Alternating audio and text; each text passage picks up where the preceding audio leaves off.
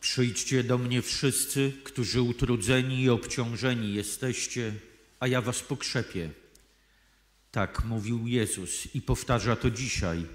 Przyjdźcie wszyscy, którzy utrudzeni i obciążeni jesteście, a ja was pokrzepię.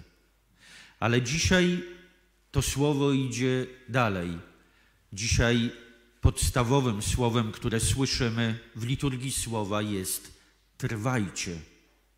A więc przyjdźcie, a potem trwajcie. Mówi Jezus, trwajcie we mnie, bo beze mnie nic nie możecie uczynić.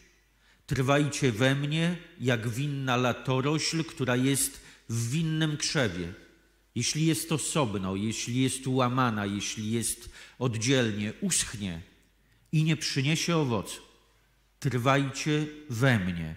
Trwajcie we mnie i trwajcie w moim słowie. Mówi Jezus, jeżeli we mnie trwać będziecie, a słowa moje w was, to proście o cokolwiek chcecie, a to wam się spełni. Co to znaczy trwać w Chrystusie? To trwać w Jego słowie, trwać w tym, co On powiedział. To trwać w Jego miłości, bo powiedział Jezus, jak mnie umiłował Ojciec, tak ja was umiłowałem. Wytrwajcie w miłości mojej. A więc, aby być w Chrystusie, być w Jego miłości, być w Jego słowie, być w sakramentach, bo to jest wszczepienie w Chrystusa. Sakramenty to jest widzialny znak niewidzialnej łaski. A więc poprzez chrzest zostałem wszczepiony w krzew winny w Chrystusa. Ale dalej, kiedy upadam, potrzebuję sakramentu pokuty i pojednania, żeby na nowo te życiodajne soki płynęły od Chrystusa do mnie. I przychodzę do Eucharystii, aby karmić się Jego ciałem i krwią, aby życie wieczne, aby życie Chrystusa płynęło w moich żyłach, aby płynęło w mojej duszy, aby płynęło we mnie. I dalej, abym mógł wydać owoce miłości.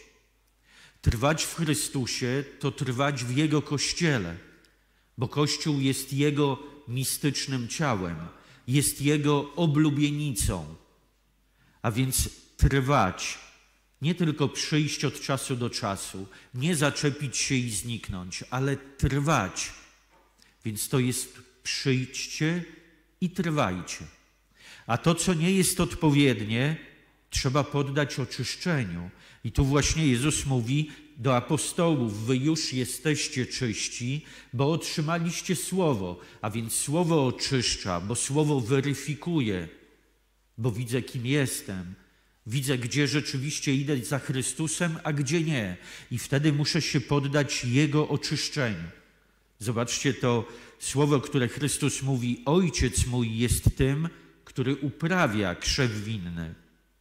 Latorośl, która nie przynosi owocu, odcina, a tę, która przynosi owoc, oczyszcza. Oczywiście to odcinanie, które sprawi Ojciec, jest przede wszystkim znakiem, obrazem sądu ostatecznego, kiedy, tak jak Biblia mówi w wielu miejscach, Chrystus mówi w różnych przypowieściach, chwasty zostaną zebrane osobno od zboża, a więc te złe owoce od dobrych zostaną oddzielone i skończą w ogniu. Czy tak jak Chrystus dzisiaj mówi, ten, kto nie trwa we mnie, zostanie wyrzucony jak winna latorośl i uschnie, potem się ją zbiera i wrzuca w ogień i płonie.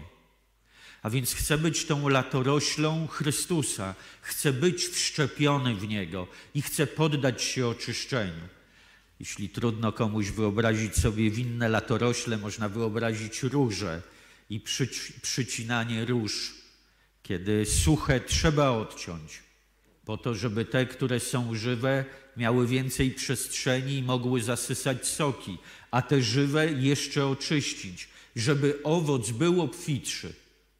A więc chcę się poddać oczyszczeniu, żeby owoc mój był obfitszy. I dalej, jeśli mówimy o trwaniu w Chrystusie, przychodzi nam z pomocą święty Jan ze swoim listem. Mówi, kto wypełnia Jego przykazania, trwa w Bogu, a Bóg w nim. A więc jeśli wypełniam przykazania, nie tylko jeśli coś deklaruję, ale jeśli wypełniam przykazania, jakie? Mówi Jan, przykazanie Jego jest takie, abyśmy wierzyli w imię Jego Syna, Jezusa Chrystusa i miłowali się wzajemnie. A więc dwa fundamenty, wiara i miłość. Kiedy reformacja powiedziała, że nie potrzeba miłości, ale sama wiara zbawia, trzeba zacytować Słowo Boże, które mówi, wiara bez uczynków jest martwa. A więc jeśli chcę być w Chrystusie, chcę pogłębiać moją wiarę, chcę przychodzić i ją budować, chcę ją umacniać. W jaki sposób? Trwając w Słowie, na przykład to, co powiedziała Ewangelia, ale jak trwam w Słowie? Ile tego Słowa czytam w ciągu tygodnia, ile go słucham?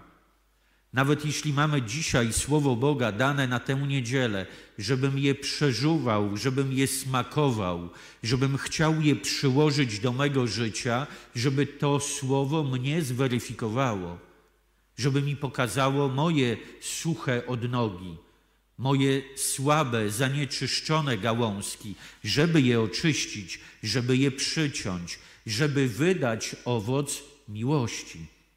Bo znowu miłość sama, bez wiary, też wiele nie przetrwa, bo wtedy będę mógł miłować kogoś, kto mnie miłuje, odpowiedzieć dobrem na dobro, ale już miłować mego nieprzyjaciela, już miłować mego męża, który się zmienia i który nie do końca odpowiada na te moje marzenia czy na moje pomysły, miłować żonę, która wolniej, ale też się starzeje, miłować zawsze i do końca. Potrzeba mi do tego Chrystusa, potrzeba mi do tego Jego łaski, Jego miłości. A więc wiara i miłość idące razem. Poprzez wiarę zasysam życie, które jest w Bogu i z tego życia wydaje owoc miłości. Zobaczcie, jako przykład tego trwania w Chrystusie, zaszczepienia się w Chrystusie, wszczepienia w Chrystusa, jako przykład daje nam dzisiaj słowo świętego Pawła, Szawła, Pawła. Po raz pierwszy spotkaliśmy go wtedy, kiedy kamienowano Szczepana, a on stał i patrzył.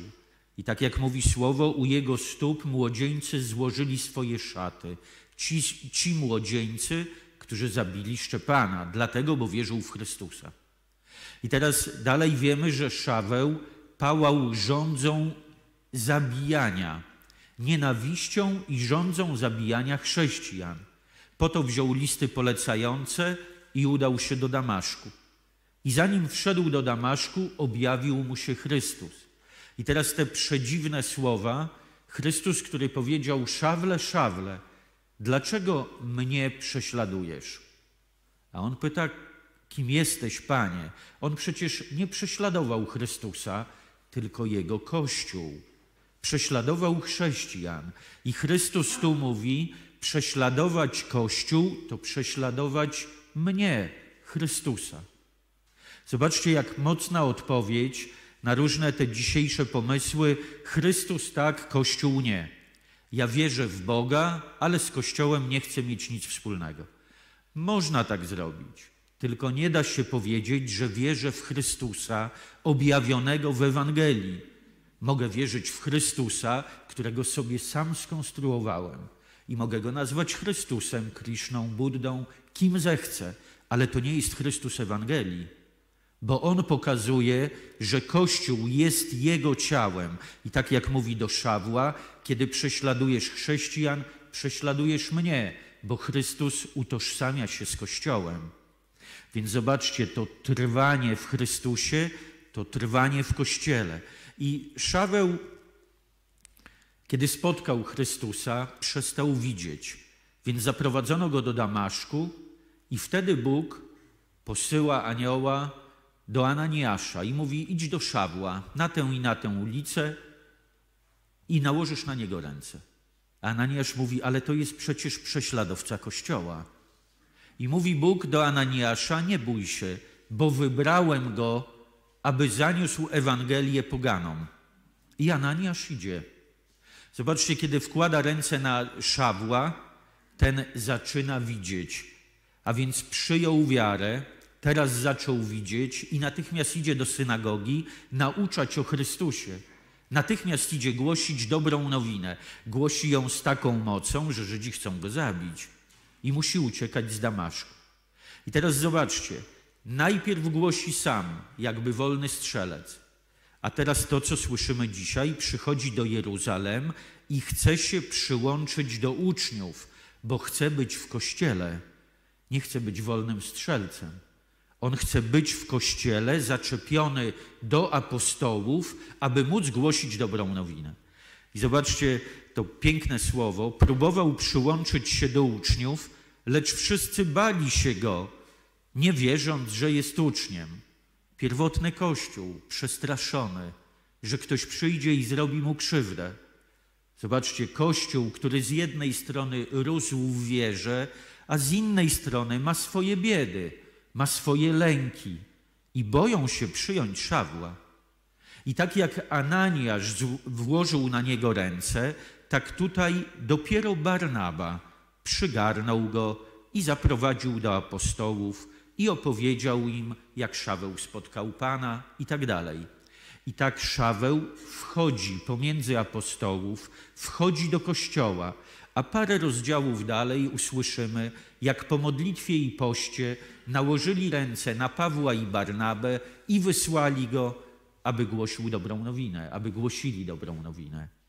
Więc zobaczcie, Szaweł, który przychodzi, by być w Chrystusie, by być w Kościele. Tu oczywiście patrząc i na Ananiasza, i na Barnabę, warto zobaczyć, że czasem potrzeba jednego człowieka, aby kogoś uratować, aby kogoś wprowadzić do Kościoła. Szaweł już jest nawrócony, ale opinia o nim jest ta dawna, a więc nadal widzą w nim prześladowcę Chrystusa, widzą w nim grzesznika, widzą w nim wroga. I teraz potrzeba kogoś, kto powie tak, ja spróbuję, ja Cię obdarzę zaufaniem, ja Ciebie wprowadzę. Zobaczcie, to jest odwaga i Ananiasza, i Barnaby, bo tak naprawdę nie było pewności, że Szaweł nie wróci do prześladowania chrześcijan, a jednak wystarczyło to otwarcie, by wszedł do Kościoła, a potem aby poszedł z misją. Więc tu też dzisiaj, kiedy możemy prosić Boga, abyśmy byli mocni w głoszeniu jak Szaweł, Paweł, możemy też prosić, abyśmy byli jak Ananiasz czy jak Barnaba, to znaczy, abyśmy obdarzyli zaufaniem kogoś, kogo nikt inny zaufaniem nie chce obdarzyć. Abyśmy przebaczyli po raz kolejny temu, kto wydaje się nieprzyjacielem, kto wydaje się wrogiem, bo to przebaczenie może kogoś przywrócić do życia. Kochani, zaproszenie, które Bóg daje nam dzisiaj, abyśmy dali się wszczepić w Niego, abyśmy trwali w Chrystusie, abyśmy trwali słuchając Słowa, rozważając Słowo, abyśmy trwali w sakramentach, pokuty i pojednania, Eucharystii, abyśmy trwali w modlitwie, abyśmy trwali w Kościele, mistycznym ciele Chrystusa, aby On budował w nas wiarę, aby umacniał w nas wiarę i abyśmy dzięki tej wierze mogli przynieść owoce miłości. Beze mnie nic nie możecie uczynić, mówi Chrystus, ale kto wierzy we mnie, może wszystko. Więc o to prośmy, aby rzeczywiście Bóg umocnił w nas wiarę, aby napełnił nas miłością, abyśmy mogli pójść i głosić Chrystusa, abyśmy mogli podnosić ze śmierci do życia drugiego człowieka, jak choćby Szawła i tak jak Szaweł później podnosił innych. Prośmy o tę przemianę, której tylko Bóg może w nas dokonać.